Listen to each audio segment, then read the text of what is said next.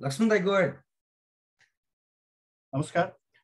गैर-आवासीय नेपाली संघ न्युजिल्यान्ड तथा New Zealand Nepal chamber of commerce र नेपाल वुमेन वेलबिङ नेटवर्कको संयुक्त आयोजनामा COVID-19 lockdown wages subsidy government support to the business and individual and well-being शीर्षकको virtual वेबिनारमा सम्पूर्ण न्युजिल्यान्डवासीहरूलाई हार्दिक स्वागत छ। आज हामी यहाँहरूसँग गैर-आवासीय संघ नेपाली संघ न्युजिल्यान्डको आधिकारिक फेसबुक पेज मार्फत लाइभ जोडिएका छौँ। यदि यहाँहरूले लाइभ जोडिन सक्नुहुन्न भने हाम्रो यसै मिटिङ जुम मिटिङ मार्फत पनि जोडिन सक्नुहुनेछ। अबको 1 घण्टा हामी लकडाउन बन्दाबन्दीको समयमा कसरी स्वास्थ्य रहन सकिन्छ र सरकारी निकायबाट के कस्ता आर्थिक तथा गैर आर्थिक सहयोगहरू प्राप्त गर्न सकिन्छ भनेर विज्ञहरूको विचार प्रस्तुत गर्नेछौँ। यस कार्यक्रममा प्रस्तुत गरिएका विचारहरू विज्ञहरूका व्यक्तिगत विचारहरू हुन्। पूर्ण जानकारीका लागि यहाँहरूले सरकारको सम्बन्धित निकाय तथा विज्ञहरूसँग सम्पर्क गर्न सक्नुहुनेछ। अबको करिब 1 घण्टा हामीसँगै जोडिएर रहनुहोला। हाम्रो कार्यक्रमको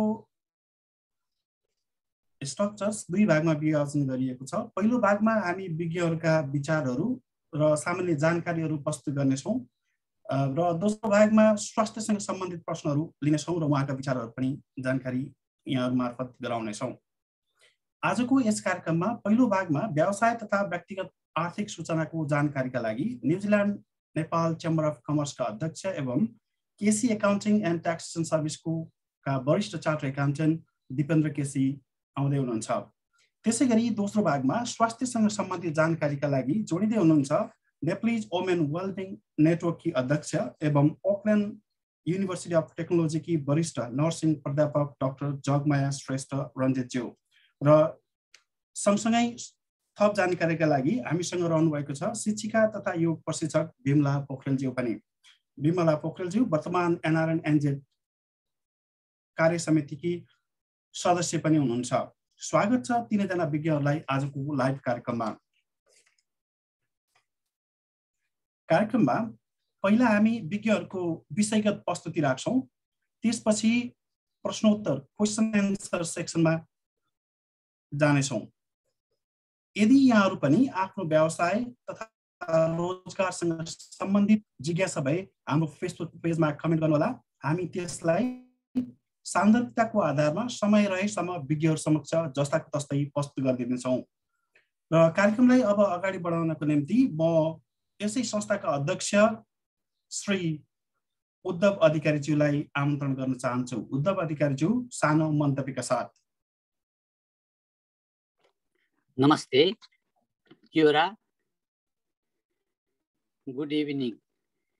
आजको यो भर्चुअल सेसनमा प्रस्तुताहरू चार्टर एकाउन्टेन्ट तथा नेपाल चेम्बर अफ कमर्सका अध्यक्ष डाक्टर श्री दिपेन्द्र केसी, एयुटी का सिनियर लेक्चरर तथा नेपालिज वुमेन वेलबिङ नेटवर्कका अध्यक्ष डाक्टर जगमाया श्रेष्ठ रञ्जित तथा रजिस्टर्ड EC टिचर तथा चक्र परमहंस योग सेवाकी साधिका श्रीमती बिमला पोखरेलज्यू तथा अनलाइनमा जोडिनु भएका सम्पूर्ण महानुभावहरूलाई यस कार्यक्रममा स्वागत गर्दछु।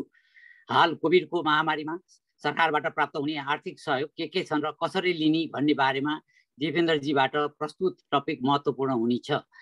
हालको अवस्थामा मानसिक तनावबाट कसरी सहजतातिर जाने भन्ने बारेमा डाक्टर जगमायाजी र बिमलाजीबाट महत्त्वपूर्ण जानकारी पाउने अपेक्षा राखेका छौँ। यो कार्यक्रम सञ्चालन NRNA न्युजिल्यान्डले Nepal chamber of commerce, Nepal women well-being network इन्कर्पोरेसन, चक्र परमहंस योग सेवा तथा सम्पूर्ण कम्युनिटीको सल्लाह र सहकार्यमा गरेको हुँदा सम्पूर्ण सहयोगीलाई स्वागत र नमन। यस कार्यक्रममा संलग्न हुनुहुने सम्पूर्ण प्रस्तुताहरू, मोडरेटरहरू विकास पोखरेल, लक्ष्मण भट्टराई, रोशनी गेवाली, विशाल गौतम, दामोदर नेपाने सबैमा स्वागत छ। यहाँहरूको प्रतिक्रिया अनुरूप भविष्यमा यस्ता कार्यक्रमहरू प्रस्तुत गर्दै जानेछौँ। धन्यवाद। धन्यवाद उद्धव केसीज्यू सानो मन्तव्यका लागि। उहाँ हुनुहुन्थ्यो NRNA NZ न्युजिल्यान्ड च्याप्टरका कार्य समितिका अध्यक्ष। अब हामी कार्यक्रमको पहिलो खण्डमा प्रस्तुत गर्न जाँदैछौँ। त्यो कार्यक्रमलाई सञ्चालन गर्नको लागि म फेरि पनि आजको moderator, financial सेक्टरको moderator Laxman Bhattarai तथा NRNA NZ को ट्रेजरको रूपमा यहाँलाई स्वागत गर्न चाहन्छु। अब हामी व्यक्तिगत तथा व्यवसायसँग सम्बन्धित जानकारीमूलक प्रस्तुतिका लागि न्युजिल्यान्ड नेपाल चेम्बर अफ कमर्सका अध्यक्ष एवं केसी एकाउन्टिङ एन्ड ट्याक्स सर्भिसेसका वरिष्ठ चार्टर एकाउन्टेन्ट दिपेन्द्र केसीज्यूलाई आमन्त्रण गर्दछौँ। अबको प्रस्तुति दिपेन्द्र केसीबाट।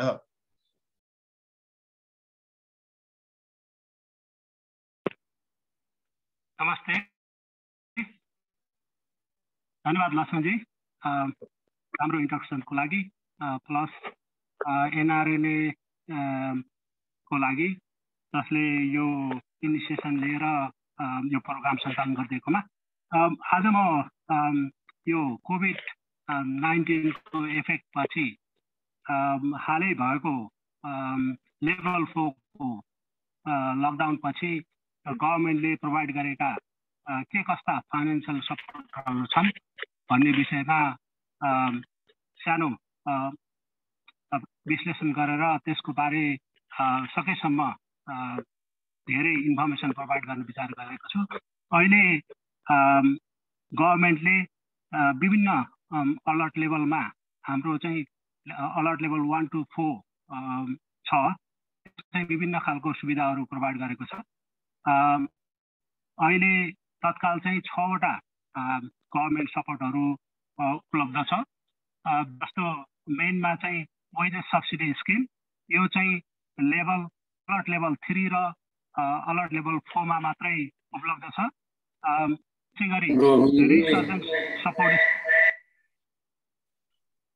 रिसर्जेन्ट सपोर्ट पेमेन्ट चाहिँ अलर्ट लेभल 2 देखि अलर्ट लेभल 4 सम्म उपलब्ध छ। सपोर्ट स्किम चाहिँ सबै लेभलमा उपलब्ध छ। शर्ट टर्म अब्सेन्स पेमेन्ट पनि सबै लेभलमा उपलब्ध छ। Small business cash flow loan भनेर लोन प्रोभाइड गरेको छ अहिले गभर्नमेन्टले, त्यो पनि सबै लेभलमा उपलब्ध छ। त्यसैगरी बिजनेस डेप्ट हिबरनेसन भन्ने अर्को एउटा सपोर्ट छ, त्यो पनि सबै लेभलमा उपलब्ध छ।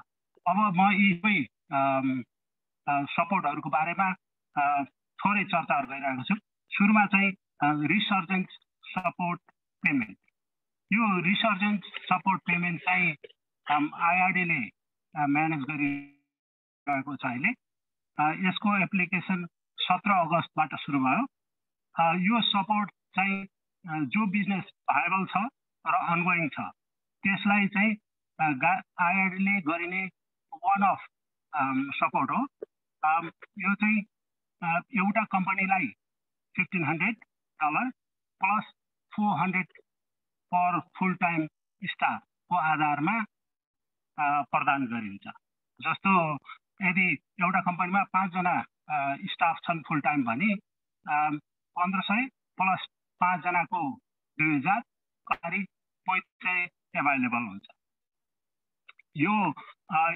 यो रिसर्जेन्ट सपोर्ट पाउनको लागि बिजनेसमा 30% सेल्स टर्नओभर डिक्लाइन भएको हुनुपर्छ। त्यो सेल्स टर्नओभर चाहिँ हाम्रो अलर्ट लेभल सुरु भयो 17 अगस्तमा।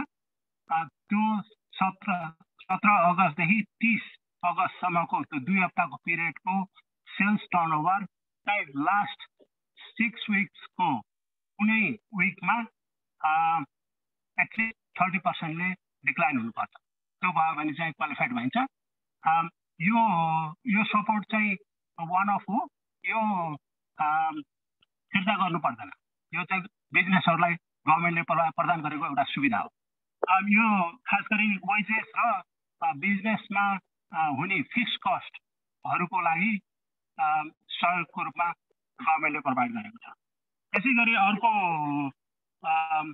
सपोर्ट चाहिँ वेजेस सब्सिडी स्किम छ। यो चाहिँ लेभल 3 र लेभल 4 मा उपलब्ध हुन्छ। यो वेजेस सब्सिडीको इलिजिबल हुनको लागि बिजनेसको सेल्स डिक्लाइन चाहिँ 40% हुनुपर्छ। क्राइटेरिया चाहिँ त्यही नै हो। अगस्त 17 देखि 30 अगस्तसम्मको त्यो 2 हप्ताको पिरियडमा कुनै पनि लास्ट 6 विक्समा एटलिस्ट 40% ले डिक्लाइन हुनुपर्छ। यसको क्राइटेरिया चाहिँ $600 पर फुल टाइम इम्प्लोइ हो। अनि पार्ट टाइम जसले 20 घण्टा भन्दा मुनि काम गर्छ त्यसलाई चाहिँ $359 पर विकको हिसाबले दिएको छ। यो सुविधा चाहिँ अहिले 2 हप्ताको लागि दिएको छ।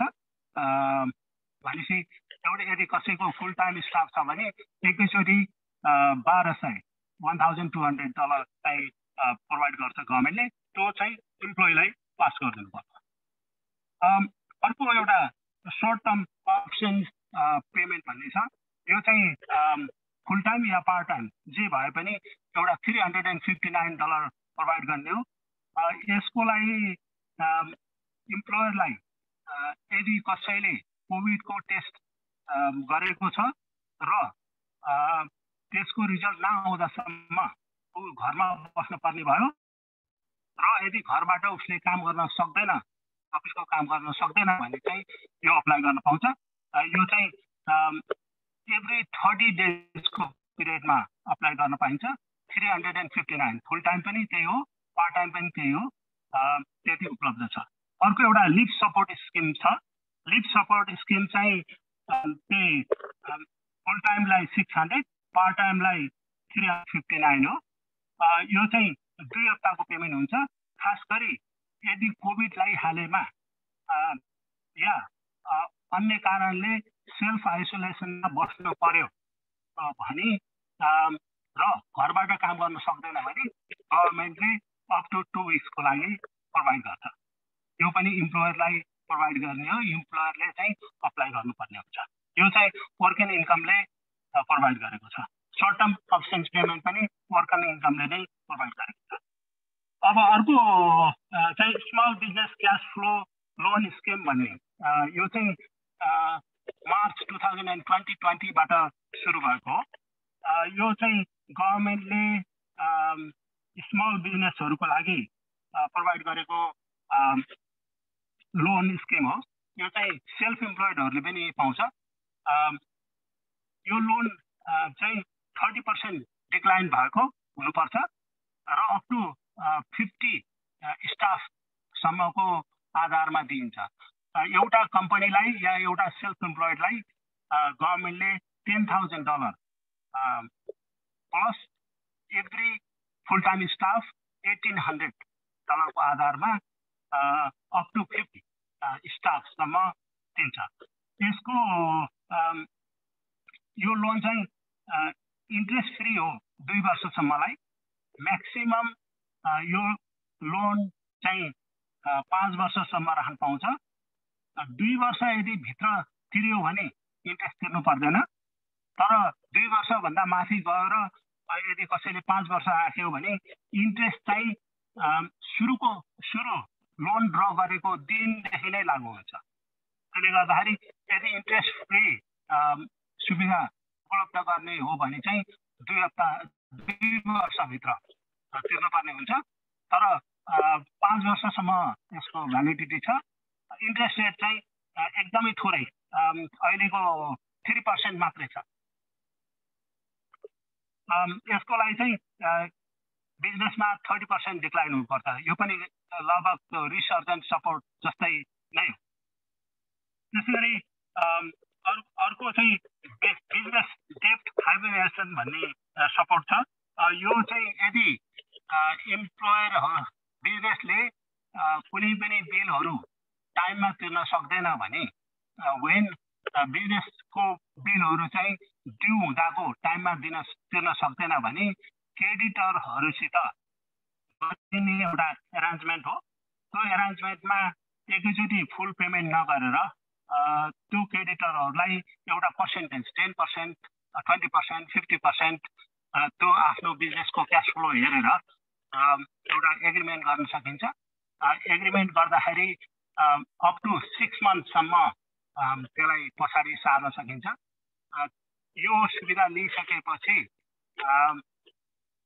क्रेडिटर्सहरूले बिजनेसलाई चाहिँ स्यु गर्न पाउँदैनन् या लिक्विडेसनमा लान पाउँदैन। एउटा सुविधा दिएको हो यो पनि।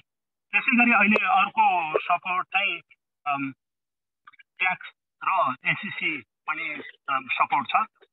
यदि बिजनेसले ट्याक्स चाहिँ ड्यू भएको बेलामा तिर्न सक्दैन भने, तिर्न सक्ने सुविधा पैसा छैन भने उनीहरूले चाहिँ आईडीलाई सिधै कन्ट्याक्ट गरेर इन्स्टलमेन्ट एरेन्जमेन्ट गर्न सक्छन् र यदि इन्स्टलमेन्ट एरेन्जमेन्टमा चाहिँ डिफर पेमेन्ट भन्ने हुन्छ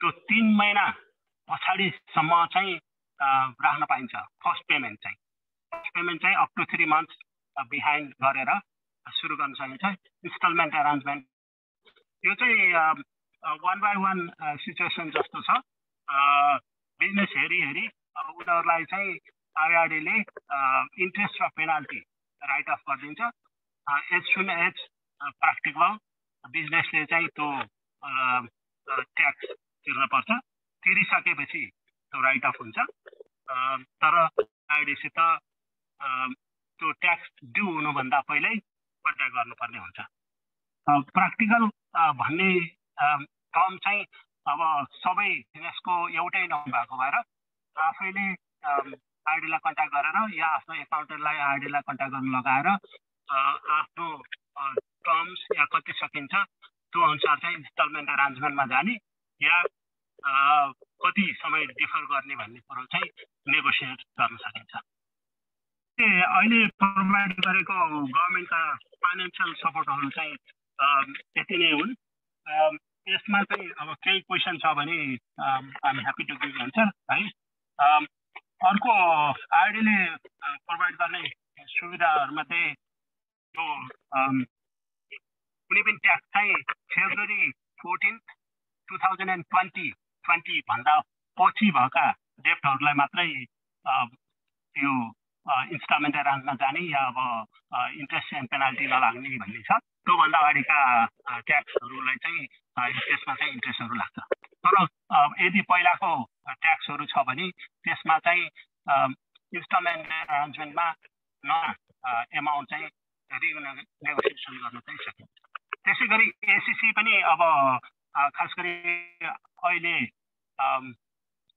यो महिना लगभग सुरु भयो पेमेन्ट हुनलाई एसीसी पनि गरेर त्यसलाई 6 monthsमा स्प्रेड गर्न सकिन्छ 6 monthsमा स्प्रेड गर्दाखेरि चाहिँ उनीहरूले इन्ट्रेस्ट र एडमिन फी पनि चार्ज गर्दैन तर 6 months भन्दा बढी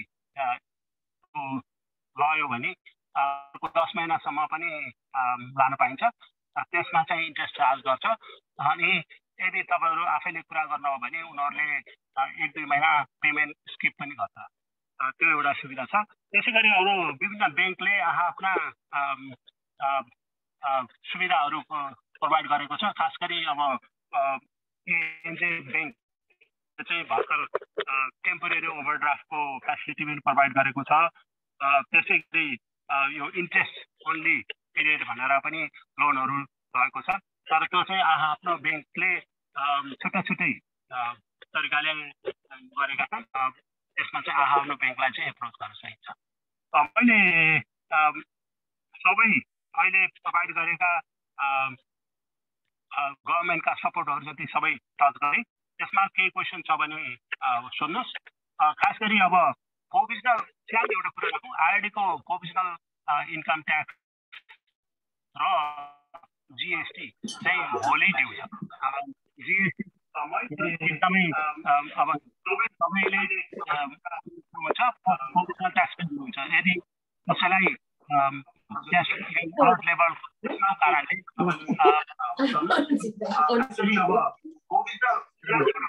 आईआरडी को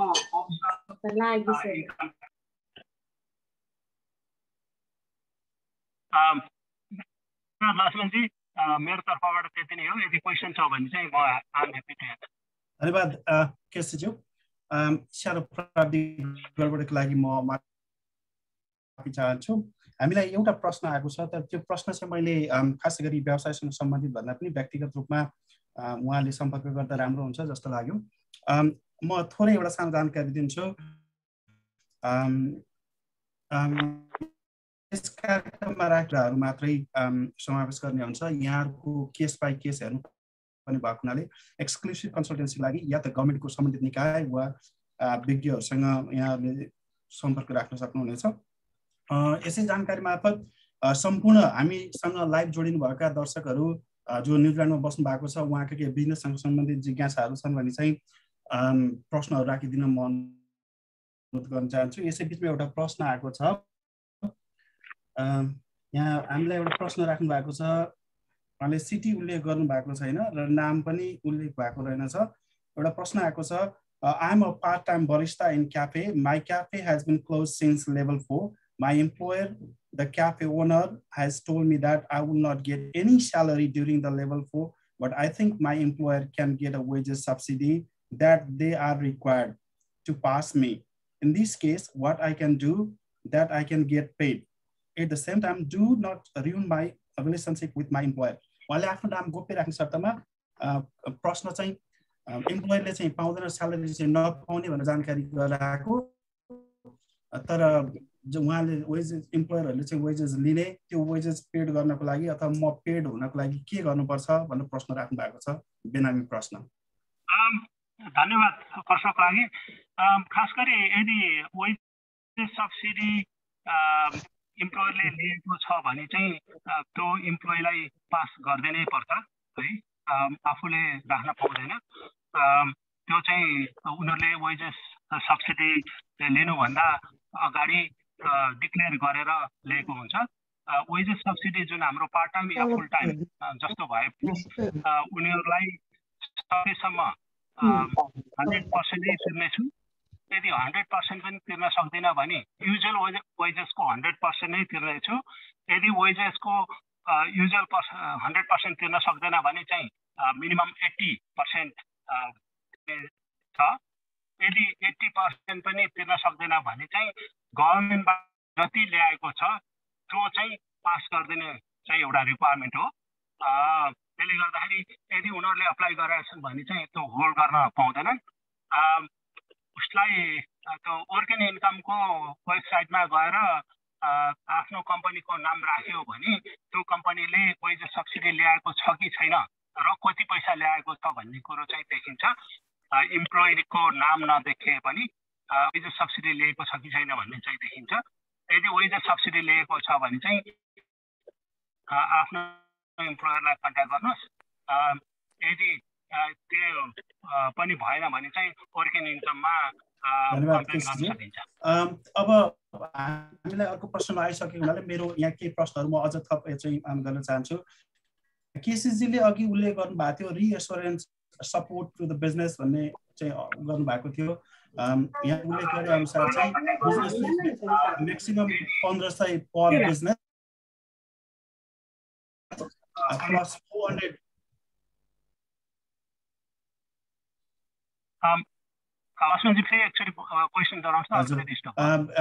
रिएस्योरेन्स बिजनेस रिएस्योरेन्सको लागि चाहिँ म्याक्सिमम 1500 पर बिजनेस प्लस 400 पर फुल टाइम इम्प्लोइ गरेर चाहिँ म्याक्सिमम अप टु 50 इम्प्लोइज भनेर भनेको छ। त्यसको के म्याक्सिमम डलर कतिसम्म जाने भन्ने क्राइटेरिया छ कि छैन? यसको चाहिँ म्याक्सिमम $21,000 चाहिँ रिसर्च एन्ड सपोर्ट हो। त्यसमा चाहिँ $1,500 पर कम्पनी प्लस $400 पर फुल टाइम स्टाफको आधारमा अप टु 21,000 सम्म चाहिँ रिसर्च एन्ड सपोर्ट पाइन्छ आइआरडी मार्फत। यो वान अफ सपोर्ट हो। त्यसैगरी यो कम्पनीको लागि मात्रै लागू हुन्छ कि सोल ट्रेडरको लागि पनि यो क्लेम गर्न सकिन्छ? यो रिसर्च एन्ड सपोर्ट चाहिँ सोल ट्रेडरको लागि पनि लागू हुन्छ। त्यसैगरी यहाँ अर्को हामीले अघि उल्लेख गरे अनुसार चाहिँ अर्को प्रश्न छ।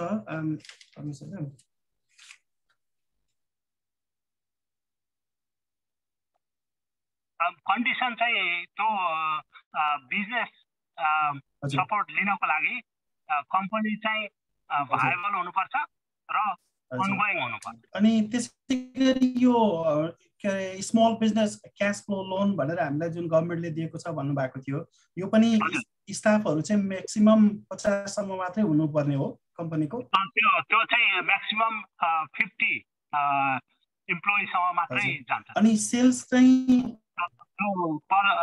रेट चाहिँ 1,800 पर फुल टाइम स्टाफ। अनि हाम्रो जस्तो अघिल्लो उसमा चाहिँ रिसर्चर्सहरुमा वेजेस सब्सिडीमा चाहिँ उनीहरूको सेल्सको अथवा ट्रान्ज्याक्सनको 40% ड्रप हुने लास्ट 2 विक्सको एभरेजमा भनेर हेरिएको थियो।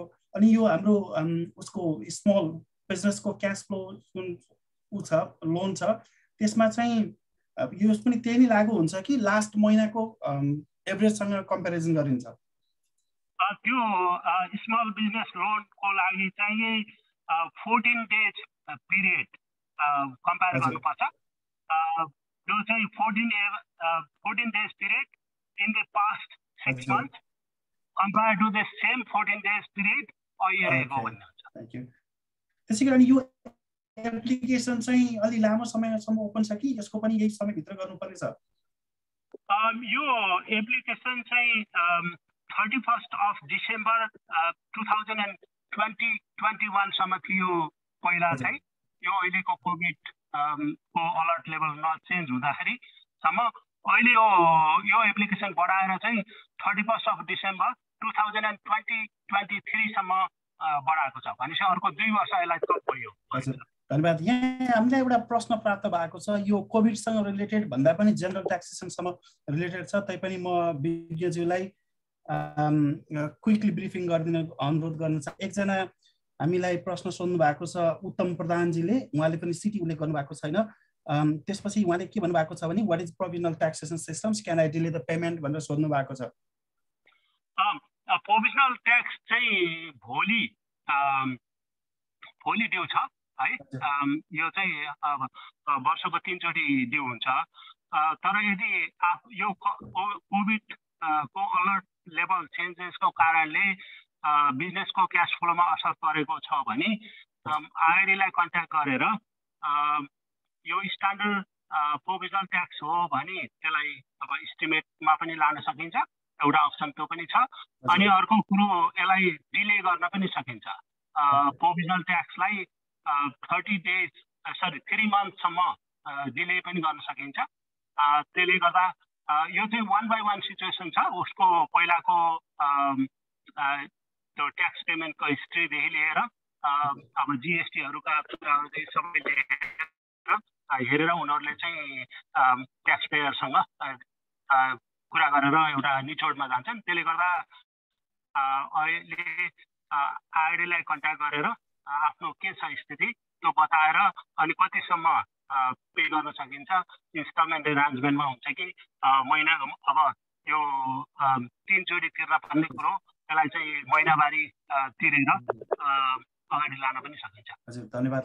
त्यसैगरी यहाँ अर्को प्रश्न प्राप्त भएको छ, फेरि सञ्जय शान्ति सुवेदीजीले प्रश्न गर्नुभएको छ, यदि रोजगारदाता कम्पनीले वेजेस सब्सिडी पनि नलिने तर इम्प्लोइहरूलाई चाहिँ रिडन्डेन्टको चरणमा जाने गर्यो भने ती रिडन्डेन्ट भएका इम्प्लोइजहरूलाई गभर्मेन्टले सपोर्ट गर्न सक्छ कि सक्दैन? उनीहरूले अर्को सर्टेन जबहरूमा रिलोकेट गर्ने व्यवस्था सरकारको छ कि छैन? अहिले त्यस सम्बन्धी खासै ठोस सपोर्ट चाहिँ आएको थाहा छैन है। अहिलेसम्म त्यस्तो देखेको छैन।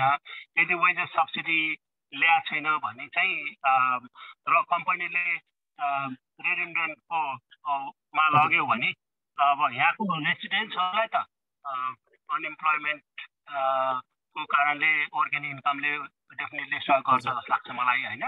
तर अरू हाम्रो बाहिरबाट आएको कमिटीहरूलाई चाहिँ के सुविधा गर्ने भन्ने कुरो अहिलेसम्म त्यस्तो अगाडि आएको छैन। र म अझै एउटा प्रश्न छ मसँग, म अन्तिम प्रश्न भन्छु समयको पाबन्दीको कारणले गर्दाखेरि।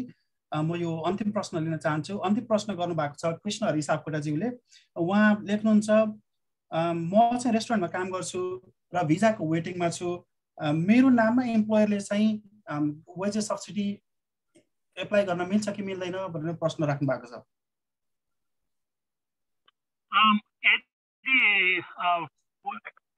यो चाहिँ अलिकति इमिग्रेसन सम्बन्धी क्वेसन भएको भएर अब त्यो इमिग्रेसन साइडको चाहिँ खासै मलाई थाहा भएन है।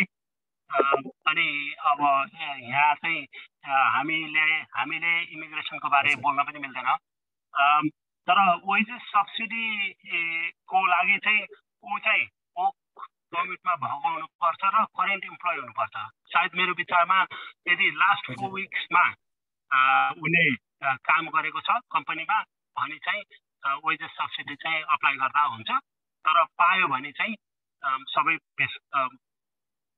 उसलाई इम्प्लोइलाई चाहिँ धन्यवाद दिपेन्द्र केसीज्यू मलाई जहाँसम्म लाग्छ समयको हाम्रो सीमा चाहिँ सकिएको छ यदि यहाँहरुका पनि यस्तै व्यक्तिगत प्रश्न अथवा चाहिँ व्यवसायसँग सम्बन्धित प्रश्न छन् भने हाम्रो दिपेन्द्र केसीज्यू जो New Zealand chamber of commerce New Zealand Nepal chamber of कमर्सका अध्यक्ष पनि हुनुहुन्छ उहाँसँग सम्बन्धित अकाउन्टिङ फर्म भएको हुनाले उहाँलाई प्रोफेसनल सर्भिसको लागि पनि सम्पर्क गर्न सक्नुहुनेछ यति भन्दै दिपेन्द्र केसीज्यूलाई हार्दिक धन्यवाद अब म कार्यक्रमलाई पहिलो चरणलाई यही बिट मार्दै दोस्रो चरणको निम्ति बहिनी रोशनी ग्याउलेजीलाई निम्ताउन चाहन्छु बहिनी रोशनी ग्याउलेजी बाँकी कार्यक्रमको सन्दर्भमा थ्याङ्क यू लक्ष्मीजी नमस्कार मेरो नाम रोशनी ग्याउले र म आजको यो भर्चुअल प्रोग्रामको लागि सेकेन्ड हाफको मोडरेटर पनि हो सो अब हाम्रो नेक्स्ट स्पिकर हुनुहुन्छ डाक्टर जगमाया श्रेष्ठ रन्जित आज उहाँ हामीसँग लकडाउनको बेलामा हामीले कसरी हेल्थ एन्ड वेलबिङ मेन्टेन गर्न सक्छौँ भन्ने बारेमा कुरा सेयर गर्न आउँदै हुनुहुन्छ doctor Shrestha Ranjit Auckland university of technology AUT मा सिनियर लेक्चरर हुनुहुन्छ र उहाँ हाल Nepalese women's well-being network NZ NWWNI NZ को प्रेसिडेन्ट पनि हो उहाँ गत 14 वर्षदेखि अकल्यान्ड युनिभर्सिटी अफ टेक्नोलोजीमा कार्यरत हुनुहुन्छ र त्योभन्दा पहिले उहाँले नेपाल अस्ट्रेलिया र न्युजिल्यान्डमा विभिन्न क्षेत्र जस्तै education health and community development सेक्टर्समा काम गर्दै आउनुभएको थियो कम्युनिटी डेभलपमेन्ट र वुमेन इम्पावरमेन्टको लागि निरन्तर सक्रिय भई उहाँले उल्लेखनीय योगदान पुर्याउनु भएको छ so let's welcome doctor जगमाया Shrestha Namaskar, Kiora. Good evening, everyone. Thank you, Rosani, for your kind introduction. यहाँहरु सबैलाई म यो सेसनमा स्वागत गर्न चाहन्छु अब आजको यो भागमा चाहिँ मैले खास यहाँ शेयर गर्न लागेको कुरा भनेको हामीले अब यो लकडाउनको बेला कसरी हाम्रो हेल्थ एन्ड वेलबिङ मेन्टेन गर्न सक्छौं भनेर हो यहाँहरुलाई सायद अब यो धेरै इन्फर्मेसनहरु सुनिराख्नु भएको छ त्यही भएर मैले त्यसलाई धेरै रिपिट गर्ने भन्दा पनि केही प्र्याक्टिकल कुराहरु जुन चाहिँ हामीले युजफुल पाएको छौं आफ्नो अनुभवको आधारमा प्लस मैले थाहा भएको केही कुराहरु यहाँहरु समक्ष मैले राख्न खोजेको छु यो सेसनमा आशा छ यहाँहरुलाई यो इन्फर्मेसन शेयरिङ सेसन युजफुल हुनेछ म आयोजना गर्नुभएकोमा आयोजकहरुलाई पनि धेरै धेरै धन्यवाद दिन्छु र यो अपर्च्युनिटी हाम्रो वाइडर नेप्लिज कम्युनिटी अब न्युजिल्यान्ड भित्र सायद आउटसाइड न्युजिल्यान्ड नेपाल र अरु देशहरुबाट पनि कनेक्ट गरिराख्नु भएको छ भने यहाँहरुलाई पनि मेरो हार्दिक स्वागत र न्यानो अभिवादन अब यो सेसनमा मैले सानो पावर पोइन्ट स्लाइड्स प्रिपेयर गरेको थिएँ शेयर गरौँ कि गर्न मिल्छ रोशनी जी कि बोल्ने मात्रै मिल्छ म्याम मिल्छ हो ल है त त्यसो भए म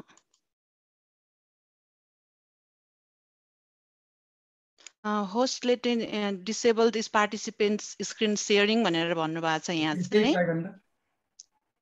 हजुर फेरि ट्राई गर्नु त फेरि ओके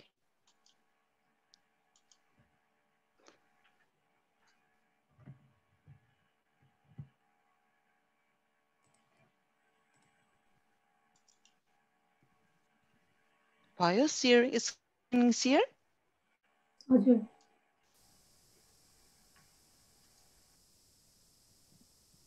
देख्नुहुन्छ नि है हजुर हजुर देखिरहेको हस् थ्यांक यू हजुर त्यही अब मैले आजको यो सेसनमा अब छोटो समय छ यो एरियालाई कभर गर्ने भन्ने विचार गरेको छु त्यसमा अब health and well-being is a holistic concept अनि अब हामीले कसरी चाहिँ यो हेल्थ एन्ड वेलबिङ मेन्टेन गर्न सक्छौं भनेर खाली जेनरल ब्रिफ इन्फर्मेसन त्यसपछि अब कसले सपोर्ट गर्न सक्नुहुन्छ त हाम्रो हेल्थ एन्ड वेलबिङलाई मेन्टेन गर्नको लागि भनेर ब्रिफ जानकारी अथवा शेयरिङ त्यसपछि हामीले कसरी गभर्नमेन्टले प्रोवाइड गरेको सपोर्टहरूलाई चाहिँ एक्सेस र युटिलाइज गर्न सक्छौं ताकि त्यसले हामीलाई हेल्थ एन्ड वेलबिङ मेन्टेन गर्नमा कन्ट्रिब्युसन गर्छ भन्ने बारेमा त्यसपछि हाम्रो क्वेशन एन्सर सेसन हुनेछ अब मैले अब हेल्थ भनेपछि यहाँहरु सबैलाई थाहै होला हेल्थलाई चाहिँ एउटा कम्प्लेक्स कन्टेक्स्ट हो यो चाहिँ नट ओन्ली फिजिकल हाम्रो शारीरिक मानसिक एउटा चाहिँ भनिन्छ नि physical mental social emotional spiritual वेलबिङलाई चाहिँ हेल्थ मानिने हुनाले एउटा कम्प्लेक्स कन्सेप्ट हो त्यसकारण हेल्थलाई असर पार्ने धेरै फ्याक्टर्सहरु हुन्छ अनि साथसाथै हेल्थले पनि धेरै सेक्टरहरुलाई असर पारेको हुन्छ अब त्यो क्रममा अब हेल्थ यति कम्प्लेक्स भइसकेपछि हेल्थलाई मेन्टेन गर्नको लागि सपोर्ट सहयोगको पुर्याउनु पनि कम्प्लेक्स नै हुन्छ त्यसकारण कुनै एकजनाले गर्छु भनेर हुने होइन यहाँ चाहिँ सबैको साथ सहयोग चाहिन्छ यो हेल्थ मेन्टेन गर्नको लागि हैन त्यसकारणले अब अफकोर्स लकडाउनले हामी सबैलाई नै असर गरेको हुन्छ तर डिफ्रेन्ट वेमा अनि हाम्रो सिचुएसन सर्कमस्टान्सेसहरु पनि फरक फरक हुन्छ त्यसकारणले हाम्रो त्योसँग डिलिङ गर्ने वे पनि डिफ्रेन्ट हुन्छ तर जतिसुकै भए पनि इन जेनरलमा चाहिँ रिमोटली काम गर्दाखेरि लङ टर्ममा चाहिँ त्यसले हाम्रो हेल्थ एन्ड वेलबिङमा नेगेटिभ असर पुर्याउन सक्ने सम्भावना हुन्छ त्यसकारणले गर्दाखेरि हामीले सकिन्छ भने सकेसम्म पोसिबल स्टेप्सहरुलाई चाहिँ लिएर हाम्रो हेल्थ एन्ड वेलबिङ चाहिँ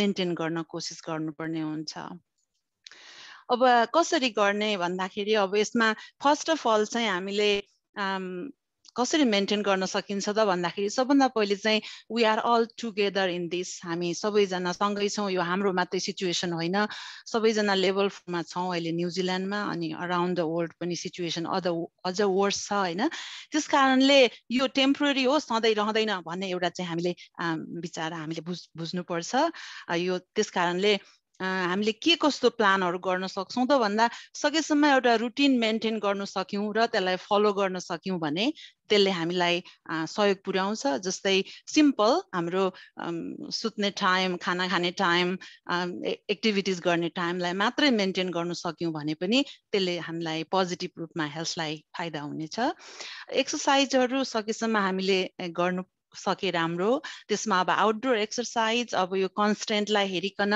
आफ्नै घरमा गार्डनिङ देखि लिएर लोकल कम्युनिटी एरियामा वकिङ गर्ने त्यसले पनि सहयोग पुर्याउँछ साथै इन्डोर एक्टिभिटिजहरुमा चाहिँ अब म भन्दा पछिको प्रेजेन्टरले पनि यो सेसन गर्नुहुन्छ त्यसमा योगा डान्स जुम्बा मेडिटेसनहरु युजफुल भएको भन्ने चाहिँ प्रुभन भइसकेको छ र अर्को एउटा प्रोग्राम चाहिँ हामीले प्र्याक्टिस पनि गरिरहेका छौं यहाँ हाम्रो नेप्लिज वुमेन्स वेलबिङ नेटवर्कले यो वाक एट होम प्रोग्राम भनेर एउटा छ त्यो अनलाइन थुप्रै सेसनहरु छ तर हामीले चाहिँ हाम्रो टिमले यसलाई युजफुल पायौं र यो सेसन हामीले एक्लै घरमा मात्रै गर्ने हैन कि इभन जुममा चाहिँ हामीले शेयर गरेर लास्ट टाइमको लकडाउनमा चाहिँ स्क्रिनमा आफ्नो डिभाइसमा प्रेस गर्ने अनि 1 2 3 काउन्ट गरेर अनि एक्टिभिटी चाहिँ 1 घण्टाको लागि टुगेदर गर्ने अब त्यसले चाहिँ सोशलाइज हुनको साथसाथै सँगै गर्दाखेरि एउटा इन्करेजमेन्ट र मोटिभेसन भएको हामीलाई महसुस भएको छ मैले यसमा लिंक राखेको छु हजुरलाई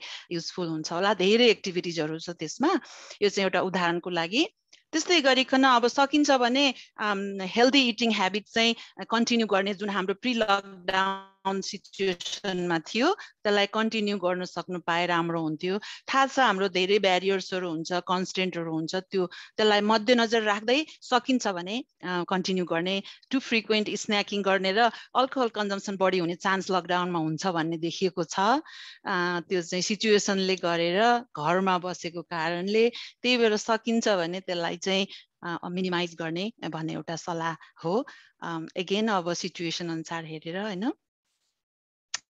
अनि अर्को चाहिँ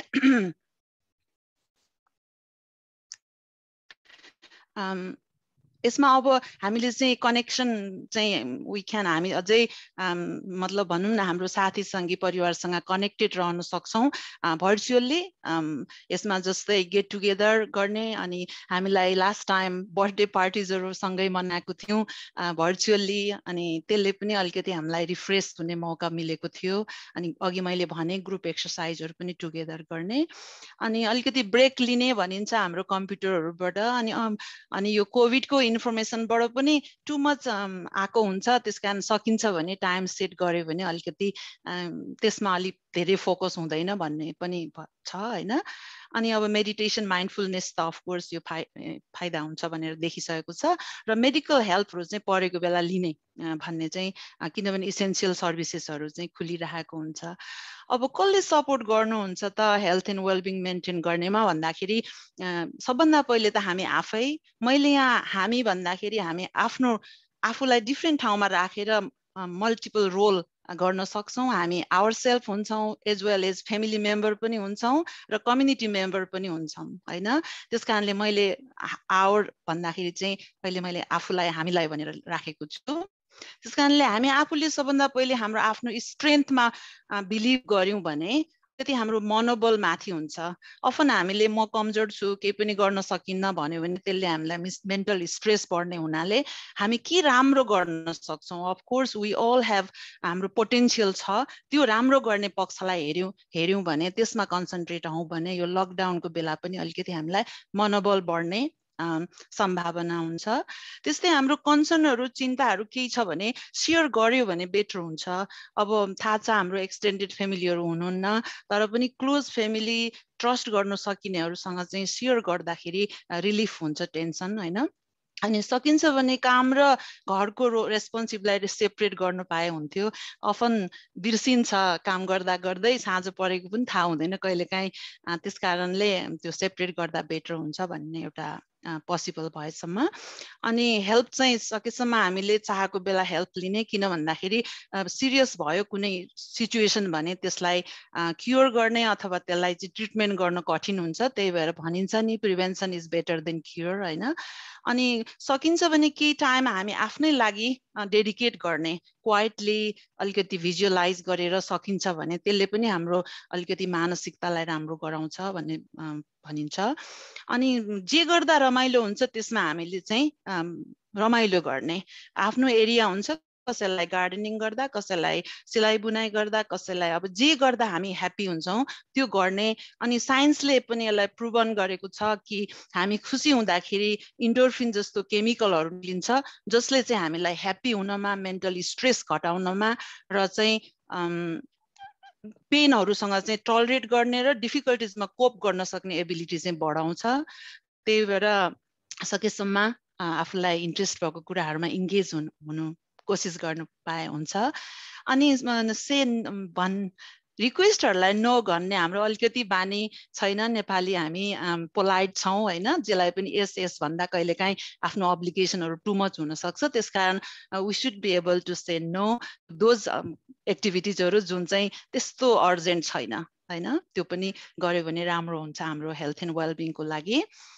अनि अब हाम्रो फ्यामिलीहरूले कसरी अथवा हामी एज ए फ्यामिली कसरी सपोर्ट गर्न सक्छौँ त हेल्थ एन्ड वेलबिङ मेन्टेन गर्न भन्दाखेरि त्यहाँ भइदिएर हाम्रो कुरा सुनिदिनु भएर र चाहिँ सपोर्ट एज पोसिबल, अनि हाम्रो वर्क र फ्यामिलीको कमिटमेन्टलाई चाहिँ बुझिदिनु भएर, अनि हाम्रो कन्सर्नहरूलाई चाहिँ जेन्युन रूपमा सोचिदिनु भएर त्यो चाहिँ रियल हो। किनभने हामीलाई मेन्टल स्ट्रेस भयो भने मल्टिपल हाम्रो बडीको पार्टहरूमा पेन भएको, डिस्कम्फर्ट भएको फिल हुन्छ। एक्चुअली मलाई पनि पहिले त्यस्तो थाहा थिएन कि यो रियल हो भनेर, तर पछि मैले पनि थाहा पाएँ कि यो चाहिँ एक्चुअली जहाँ स्ट्रेस हुन्छ त्यति बेला विभिन्न केमिकलहरू रिलिज भएको कारणले हाम्रो शरीरमा फिजिकल्ली पनि पेन डिस्कम्फोर्ट हुने चाहिँ रियल हो। त्यही भएर फ्यामिली मेम्बरहरूले त्यसलाई चाहिँ रियलाइज और एक्नोलेज गरेर सपोर्ट गरिदिनु होला। अनि हाम्रो रुटिन मेन्टेन गर्नलाई जस्तै एक्सर्साइजहरू गर्नमा यहाँहरूको इन्करेजमेन्टको जरुरी हुन्छ, सपोर्टको। अनि डेफिनेटली हेल्प लिनको लागि मेडिकल एटेन्सनहरू लिनको लागि यहाँहरूको सपोर्ट इन्करेजमेन्ट इम्पोर्टेन्ट हुन्छ, किनभने अफन हामी हेजिटेट हुन्छौँ अगाडि सहयोगहरू लिनलाई। त्यस कारणले चाहिँ त्यो भयो भने चाहिँ सिरियस कम्प्लिकेसनहरूबाट चाहिँ बच्ने मौका हुन्छ। त्यसपछि हाम्रो कम्युनिटी अर्गनाइजेसनहरूले कसरी सपोर्ट गर्न सक्नुहुन्छ त हाम्रो हेल्थ एन्ड वेलबिङ मेन्टेन गर्नलाई भन्दाखेरि प्लिज अब पिपुलको चाहिँ फेल्ट निडलाई आइडेन्टिफाई गरेर त्यसलाई सपोर्ट गर्ने कोसिस गरिदिनु होला होइन। गरिदिनु भयो भने चाहिँ मान्छेसँग कन्सल्ट गरेर उहाँहरूको निड के हो भनेर त्यस्तै गरिकन जो भल्नरेबल हुनुहुन्छ, जो चाहिँ एकदम निडमा हुनुहुन्छ, उहाँहरूलाई चाहिँ सपोर्टलाई प्रायोरिटी गरिदिनु भयो भने वेलबिङमा सपोर्ट हुन्छ। अब हाम्रो सपोर्ट गर्ने क्रममा चाहिँ कन्फिडेन्सियालिटी र प्राइभेसीको चाहिँ एस्योर गरिदिनु होला हैन। त्यो भयो भने हामी सर्भिस लिन चाहिँ बढी मान्छेहरू चाहिँ मोटिभेटेड हुन्छ। अनि यो हाम्रो सोसियल मिडिया र पब्लिसिटीहरूमा पनि अलिकति जेन्युइन रूपमा अलिकति त्यसलाई चाहिँ कन्सिडर गरिदिनु भयो भने पनि सर्भिस लिनको लागि मान्छेमा हेजिटेसन हुँदैन। अर्को एउटा चाहिँ अहिलेको यो टर्म छ कम्युनिटी पार्टिसिपेटरी अप्रोच अथवा कम्युनिटी को डिजाइन भनिन्छ, जुन चाहिँ युजफुल भएको पाइएको छ। त्यही भएर हाम्रो अर्गनाइजेसनहरूले काम गरिदिनु हुँदाखेरि चाहिँ अनि डिसिजन उहाँहरूलाई कन्सल्ट मात्रै गर्ने होइन कि जेन्युइन कन्सल्टेसन गरेर सँगै काम गरेर उहाँहरूको सजेसन मात्रै होइन, उहाँहरूको इन्भल्भमेन्ट चाहिँ डिसिजन मेकिङमा सर्भिसहरू डेलिभरी गर्दाखेरि भयो भने चाहिँ त्यो सर्भिस चाहिँ एक्चुअल टार्गेट एरियामा पुग्छ, त्यसको आउटकम चाहिँ राम्रो हुन्छ भन्ने चाहिँ एउटा कम्युनिटी अर्गनाइजेसनहरूले गर्नु सक्ने सपोर्ट। अनि डेफिनेटली हाम्रो अर्गनाइजेसनहरूले चाहिँ हामीमध्ये कतिजना आफ्नो प्रब्लमहरूलाई लगेर कम्युनिकेट गर्न नसकेको हुन सक्छौँ। त्यसको लागि चाहिँ हाम्रो कम्युनिटी अर्गनाइजेसनहरूले चाहिँ हामीलाई अन बिहाफ अफ अस चाहिँ एडभोकेसी गरेर मेडिएट गरेर एउटा चाहिँ ब्रिजिङ द ग्याप गर्नको लागि चाहिँ फेसिलिटेट गरिदिन सक्नुहुन्छ, जसले चाहिँ हेल्थ एन्ड वेलबिङमा पोजिटिभ इम्प्याक्ट पर्छ। त्यसै गरिकन गभर्मेन्ट नन गभर्मेन्ट एजेन्सीहरूले पनि हाम्रो निडलाई सपोर्ट गरेर एड्रेस गरिदिएर चाहिँ वेलबिङमा कन्ट्रिब्युसन गर्न सक्छ। त्यसको लागि चाहिँ जे जति अर्गनाइजेसनहरू हुनुहुन्छ गभर्मेन्ट अथवा सपोर्ट एजेन्सीहरू, उहाँहरूले चाहिँ हाम्रो कम्युनिटी अर्गनाइजेसनहरूसँग चाहिँ कन्सल्ट गरेर उहाँहरूले चाहिँ यस्तो इन्फर्मेसन सर्भिसेसहरू चाहिँ हाम्रो कल्चरल ल्याङ्ग्वेजसँग चाहिँ एप्रोप्रिएट हुने खालको टेलर गरेर बनाइदिनु भयो भने त्यसले चाहिँ एक्चुअली हाम्रो निड चाहिँ एड्रेस हुन्छ। हामी सबैलाई थाहा छ वान साइड सबैलाई फिट हुँदैन, त्यो खालको कन्सेप्ट चाहिँ हेरिदिनु भयो भने हुन्छ। त्यस्तै गरिकन अब इक्विटीको कुरा छ, सबैलाई समानता हेल्थ सर्भिसेस, हामी पनि कम्युनिटी, हामी पनि ट्याक्स पे गरे हुन्छौँ, त्यही भएर हामीलाई पनि सर्भिसको प्रोभिजन गर्ने बेलामा चाहिँ इक्विटी त्यो चाहिँ समानताको हिसाबमा डिस्ट्रिब्युसन गर्नुपर्छ। सरकारले पनि त्यसले हामीलाई कन्ट्रिब्युसन हुन्छ हेल्थ एन्ड वेलबिङमा। अनि हाम्रो चाहिँ सकेसम्म कम्युनिटीमै भएको रिसोर्सेसलाई चाहिँ आइडेन्टिफाई गरेर मोबिलाइज गर्नलाई गभर्मेन्टले सपोर्ट गर्यो भने हाम्रो लङ टर्ममा हामी भित्रकै हाम्रो रिसोर्सेसले पनि हाम्रो health and well-being continuation maintain गर्नमा सपोर्ट हुन्छ। अर्को एउटा इम्पोर्टेन्ट पार्ट भनेको चाहिँ गभर्मेन्टले हामीलाई सपोर्ट गर्नुपर्छ ताकि हाम्रो अनएक्सप्लोर हेल्थ निडहरू, जुन हिडन हेल्थ निड्सहरू हुन्छ, सोसियल निड्सहरू हुन्छ, त्यो एक्सप्लोर गरेर अनि त्यो अनुसारको चाहिँ निडलाई चाहिँ एड्रेस गर्ने। अफन हाम्रो मैले एउटा रिसर्च गरेको थिएँ, त्यसमा नेपाली ब्याकग्राउन्डकै कम्युनिटीमा गर्ने बेलामा उहाँहरूले डक्टर नर्सेस मिडवाइफहरूले भन्नुहुन्थ्यो एकदमै राम्रो हुनुहुन्छ, नेप्लिज ब्याकग्राउन्डको मान्छेहरू न्युजिल्यान्डमा एकदमै पोलाइट हुनुहुन्छ, तर एउटा प्रब्लम भनेको उहाँहरू क्वेसन गर्नुहुन्न अनि कम्प्लेन गर्नुहुन्न भन्नुहुन्थ्यो, जुन चाहिँ उहाँहरूको लागि प्रब्लम हो अरे त्यो। किनभने क्वेसन गर्नुपर्छ यो ठाउँमा, किनभने हामी चाहिँ ब्याकग्राउन्डबाट नै त्यस्तो छ कि हाइरार्की छ गभर्मेन्टको चाहिँ, उसमा हामी जे भने नि यस भन्नुपर्छ भन्ने खालको हाम्रो सोचाइ हो ब्याकग्राउन्डले। तर यहाँ चाहिँ जति हामी क्वेसन गर्छौँ, जति हामी चाहिँ फिडब्याकहरू दिन्छौँ, त्यति चाहिँ सर्भिसेस चाहिँ इम्प्रुभ हुन्छ। त्यसको मतलब क्वेसन गरेन, कम्प्लेन गरेन भनेर प्रब्लम छैन भन्ने चाहिँ गभर्मेन्टले पनि सोचिदिनु हुँदैन भन्ने हो। अब कसरी न्युजिल्यान्ड गभर्मेन्टको हेल्थ सर्भिसेस सपोर्टहरू चाहिँ एक्सेस गर्ने त भन्दाखेरि मैले खालि यहाँ चाहिँ इन्फर्मेसन मात्रै मैले लिस्ट गरेको छु। त्यसमा अब कोभिडको इन्फर्मेसनहरू, अलर्ट लेबर, डिफ्रेन्ट टाइममा डिफ्रेन्ट खालको चाहिँ रेस्ट्रिक्सनहरू हुन्छ, त्यही भएर एभ्री टाइम अपडेट गरेर हेर्नु पायो भने हामीले चाहिँ लिगल्ली फलो गरेको हुन्छौँ। र अरू चाहिँ गाइडलाइन्सहरू जस्तै अब हेल्थ एन्ड वेलबिङ कसरी मेन्टेन गर्ने भन्ने र चाहिँ आफूले कसरी मेन्टल वेलबिङको लागि पर्टिकुलरली लुक आफ्टर गर्ने भनेर इन्फर्मेसनहरू अनलाइन छन्, त्यो मैले यहाँहरूलाई इन्क्लुड गरेको छु यहाँ, जुन चाहिँ यहाँहरूले एक्सेस गर्न सक्नुहुन्छ। त्यस्तै गरिकन विभिन्न नम्बरहरू, फोन नम्बरहरू छ युजफुल हुने, सायद यहाँहरूलाई थाहा छ पनि होला। यी नम्बरहरू पनि यहाँहरूले कल गरेर एक्सेस गर्न सक्नुहुन्छ र हेजिटेसन नगरिकन यहाँहरूले चाहिँ सपोर्ट सहयोग माग्नु सक्नुहुन्छ। र त्यसमा चाहिँ एउटा जस्तै हाम्रो इन्टरप्रेटरको पनि राइट छ, त्यही भएर कतिपय मेडिकल जार्गनहरू यो कुराहरू हामीले बुझ्दैनौँ, त्यही भएर हामीले हेजिटेट नगरिकन हाम्रो चाहिँ आफ्नो ल्याङ्ग्वेजको इन्टरप्रेटरलाई पनि रिक्वेस्ट गर्न सक्छौँ। अनि अब त्यस्तो पर्यो भने हाम्रो कम्युनिटी अर्गनाइजेसनहरू मार्फत पनि यहाँहरूले नबुझेको कुराहरू त्यो चाहिँ बिना हिचकिचाहट सोध्नु सक्नुहुनेछ। त्यो भयो भने चाहिँ हाम्रो हेल्थमा चाहिँ भनौँ न पोजिटिभ राम्रो आउटकम हुन्छ। टाइममा उपचार सबै भएको कारणले गर्दाखेरि मेरो सेसन चाहिँ यति नै हो होइन। अब यहाँहरूको केही क्वेसन छ पक्कै पनि, सरी मैले ओभर टाइम गएँ होला है। एउटा क्वेसन छ, नाम थाहा छैन, anonymous हुनुहुन्छ। So question छ, what are the well-being tips from exhaustion due to excessive use of computer during lockdown? फेरि रिपिट गर्नु त। हामी यो लकडाउनको बेलामा कम्प्युटर एकदमै एक्सेसिभ वेमा युज गर्छौँ नि, त्यसको एक्जर्सनको लागि के टिप्सहरू हुन्छ होला? वेलबिङ टिप्सहरू धेरै कम्प्युटर युजेसको कारणले। कम्प्युटर धेरै युज गरेपछि सबभन्दा पहिले त हाम्रो त्यसको इफेक्ट भन्नुभएको होइन, कम्प्युटर धेरै युज गरेपछि वेलबिङमा के असर पर्छ हो? असर पर्छ त्यो एक्जर्सनलाई कसरी? डेफिनेटली त्यो त म आफूले पनि अनुभव गरेको हुन्छ। सबभन्दा पहिले त आँखालाई धेरै नै स्ट्रेन हुन्छ है, त्यस कारणले गर्दाखेरि सकेसम्म हाम्रो त्यो कम्प्युटरको डिस्टेन्स त्यो मेन्टेन गर्ने र एभ्री टाइम चाहिँ हामीले ब्रेक लियो भने त्यो एउटा आँखाको लागि। अर्को चाहिँ नेकको चाहिँ एकदमै प्रब्लम, टेक नेक भन्छ होइन, त्यसले पनि हामीलाई चाहिँ धेरै असर पर्छ।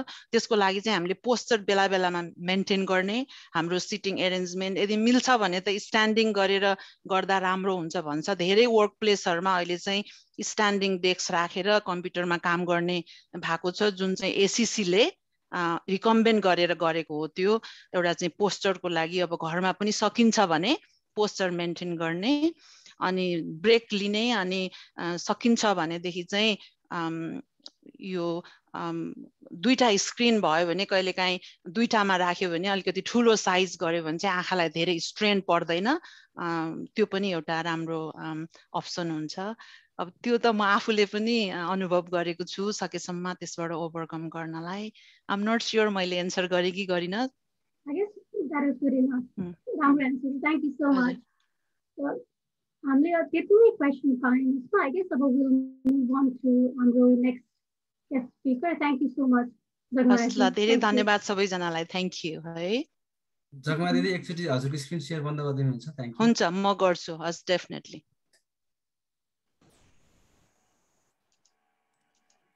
सो अब हाम्रो हाम्रो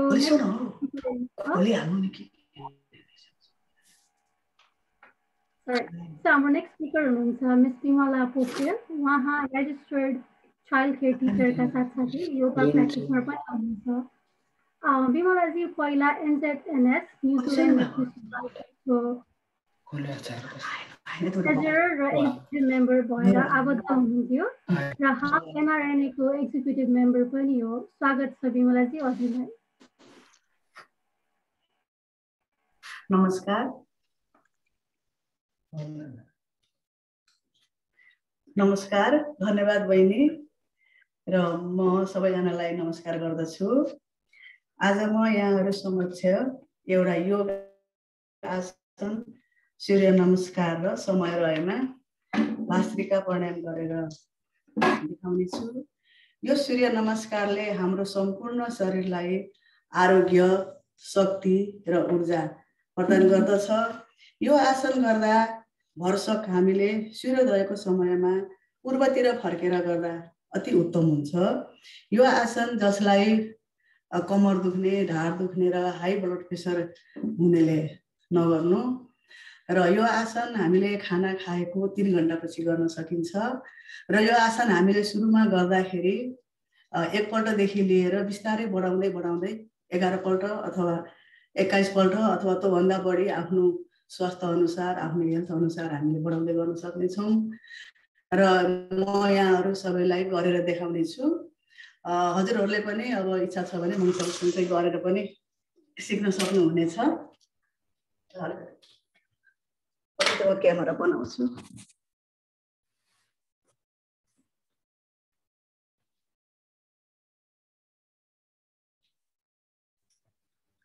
हजुर यसको चाहिँ 12 वटा स्टेप छन्। म हजुरलाई पालो सबै स्टेप देखाउनेछु। सुरुमा हामी आफू यसरी साधारण अवस्थामा उभिएर बस्ने।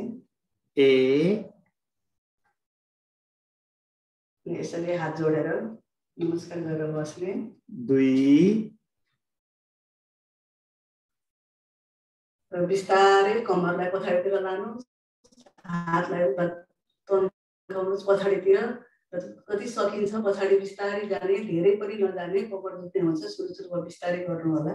3 बिस्तारै घुँडालाई सिधा गर्दै यसरी हातले जमिनमा टेक्नुस् र घुँडालाई सिधा गरेर यो टाउकोले अथवा निधारले घुँडालाई छुने प्रयास गर्नु होला। 4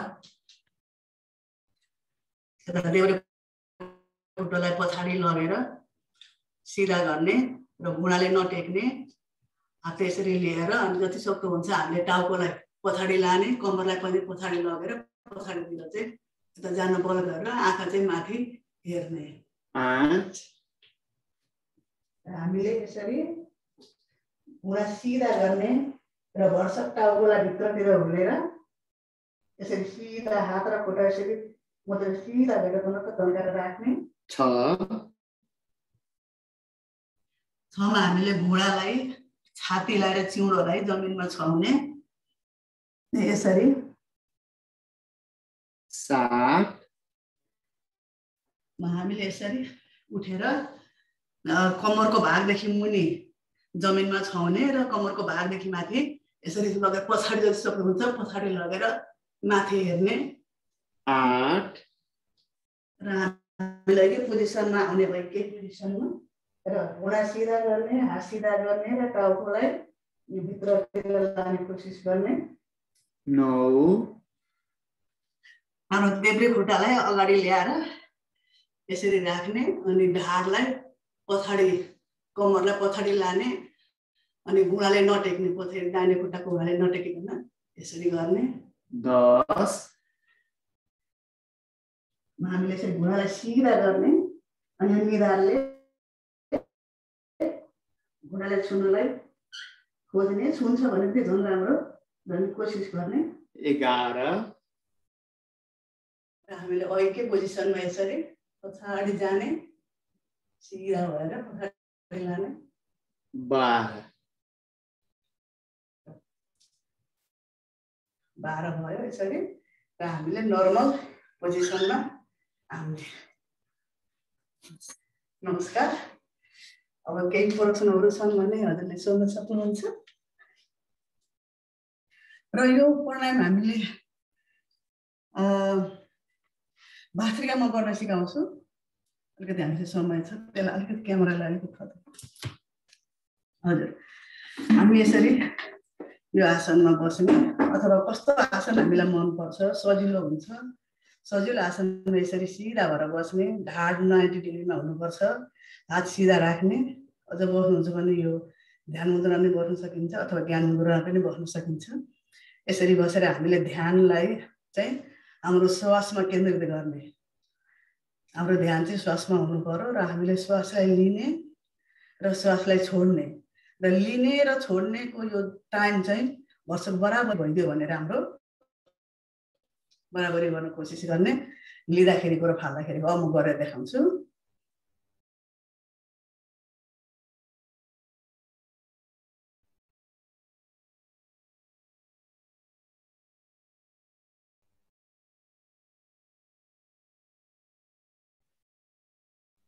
यसरी गर्ने र यो आसन गर्दाखेरि हामीलाई कुनै समयको पनि हुँदैन, हामी जति बेला पनि गर्न सक्छौँ र जतिपल्ट पनि गर्न सक्छौँ, आफ्नो समय अनुसार हामीले गर्न सक्छौँ। र यसले हाम्रो के गर्छ भने यो प्राणायामले हाम्रो श्वास प्रश्वास प्रणालीलाई सक्रिय बनाएर हाम्रो मन र विचारको शुद्धिकरण गर्दछ। त्यस कारणले हामीले यही अनुसार गरौँ र हजुरलाई केही प्रश्नहरू छन् भने पनि सोध्न सक्नुहुन्छ। 2टा योगासन गरेर देखाएँ। हजुर यदि कुनै प्रश्नहरू यस प्रश्नहरू त अब केही पनि छैन जस्तो लाग्यो। थ्याङ्क यू, धेरै धेरै धन्यवाद विमलाज्यू। हामी अब कार्यक्रमको अन्तिम भागमा आइसकेको छौँ। सो सबैभन्दा पहिला हाम्रो गेस्ट स्पिकर्स दिपेन्द्र केसीज्यू, जगमाया श्रेष्ठज्यू र विमला पोखरेलज्यूलाई धेरै धेरै धेरै नै धन्यवाद छ। र यो पास्ट आवरमा हामीसँग बस्नुभएको सबैजना लाइभ हेरेर बस्नुभएको सदस्यहरूलाई पनि धेरै धन्यवाद छ हाम्रो। थ्याङ्क यू, नमस्कार।